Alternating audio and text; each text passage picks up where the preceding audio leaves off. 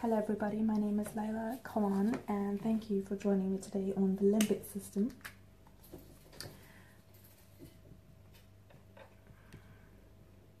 Okay, the first thing that you need to know is that the limbic system is the portion of the brain that deals with three key functions. You've got emotions, memories, and arousal, which is stimulation, right? Okay, now let's move on to our main thing, the mnemonic. You've got last October, every hero failed, so a new heroine made appearance. Last October, every hero failed, so a new heroine made appearance. Right, so the first thing, let's start with the cortical structures. So you need to know from last to failed, these structures are cortical structures, alright? Cortical structures. Okay. Now we can move on to our letters, which is L, O, E, H, F, S, A, N, H, M, A. Yeah? Okay. Alright. So let's start with naming them. Limbic lobe. O for olfactory system.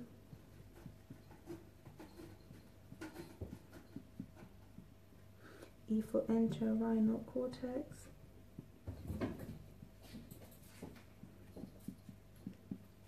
H for hippocampus. F for the fornix. S for septal nuclei. A for amygdala. N for nucleus. Accumbens. H for the hypothalamus.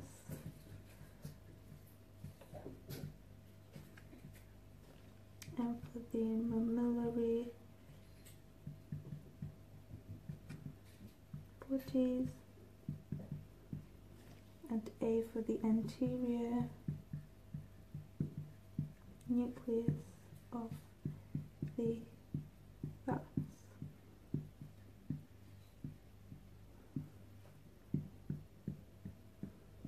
Okay, now let's move on to the functions of the structures. Quick change in marker.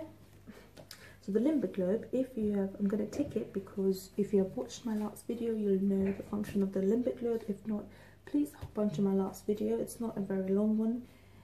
And the mnemonic for that one was, can good people's prayer destroy fate's coming rage? So I'm going to take that one. The olfactory system is closely connected to the amygdala and the hippocampus, and it's for the recollection of odors. You'd know because the cranial nerves, if you know the cranial nerves, olfactory is for the smell. So we'll go with recollection of odors. For the entorhinal cortex, you've got the memory and the associated components. I'm just going to go with memory. For the hippocampus, you've got the consolidation of new memories. I'm going to write all of that. The consolidation of new memories. Not really good the best handwriting, so excuse me. The fornix is a white matter structure and it connects the hippocampus to the mammillary bodies, which are here, and the septal nuclei, which is here. Okay, next is the septal nuclei, which is in front of the lamina terminalis, and it is the pleasure zone.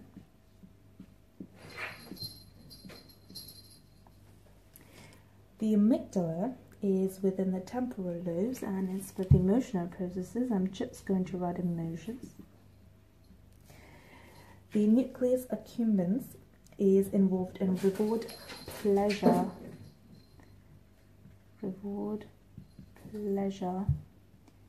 and addiction.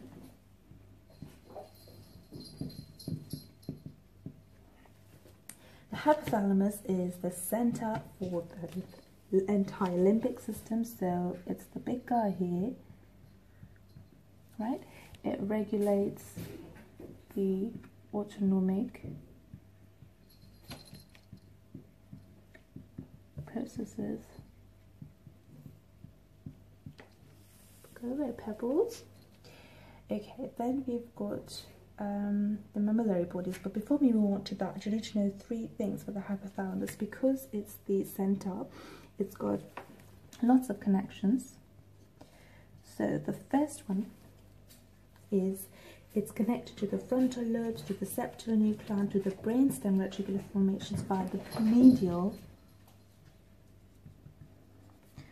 forebrain bundle. Number 2, it's connected to the hippocampus via the fornix. And number 3, it's connected to the hypothalamus via the mammillothalamic fasciculus. The mammillothalamic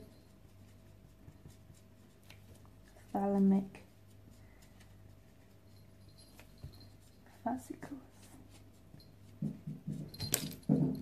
Right? Okay, so one more thing you should know, that the limbic system only omits dopaminergic projections. Alright, so dopaminergic projections.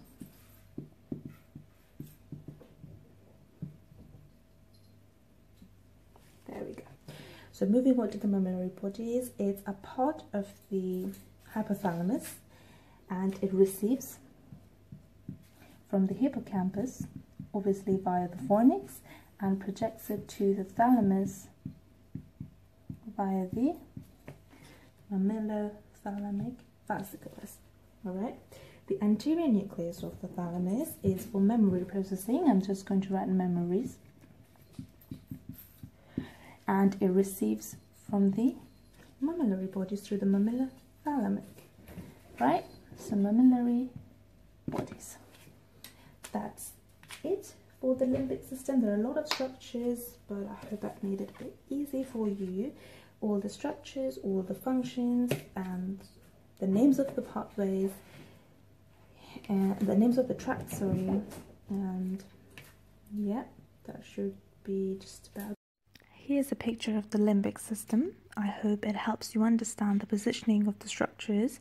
Here you can see the cingulate gyrus, which, as you remember, is a part of the limbic lobe. You can see the fornix, the mammillary body, the amygdala, the hippocampus, the thalamus. And the thalamus, we had the anterior nucleus of the thalamus. You've got the hypothalamus as well. So these are the important structures. If you like this video and if you found it helpful, please give this video a thumbs up. And if you want me to do videos on other topics or subjects or anything in particular, you could comment below or you could send me an email and I'd try my best to do so. I hope you like this one. Thank you. Take care.